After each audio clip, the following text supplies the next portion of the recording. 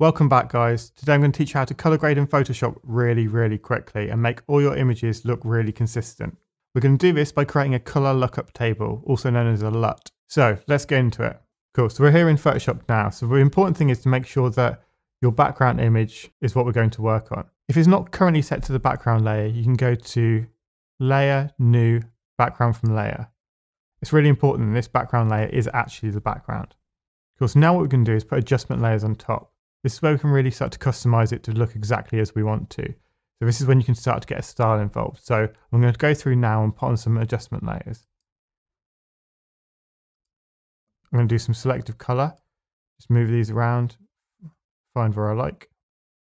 Within these sliders, I always recommend going from one side to the other so you can really see the difference it makes. And then slowly, whilst looking at the image, not the slider, pick where you think looks best with your eye. We're basically going to layer up these adjustment layers now. So I'm going to do a black and white layer, get some darkness into this. And you can change these to the different layer types as well. So I'm going to go luminosity on this, and then bring that opacity right down, just to make it a little bit darker.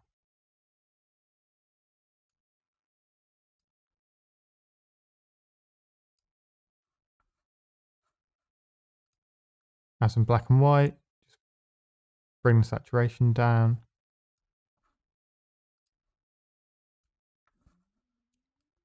No curves. Add a bit of brightness to my image.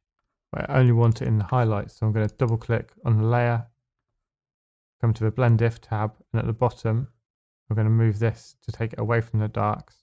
Hold option to just split those, just to make it a smoother gradient. I might change that to soft light.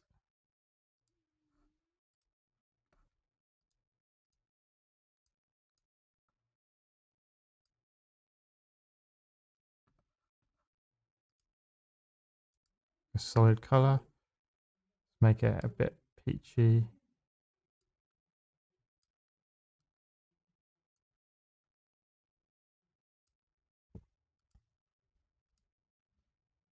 So that's a screen.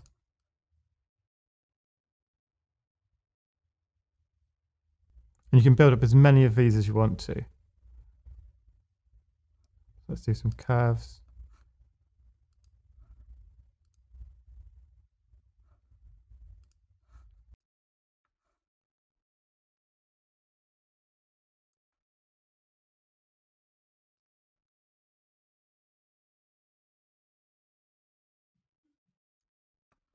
So now if we look at where we've started at and where we've finished, we've now got all these different adjustment layers over the top.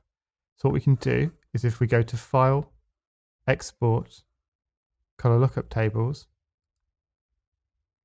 we can then create a name for this. I suggest just leaving it as Cube 32, and then we can title it what we want to. So if we call this Tutorial.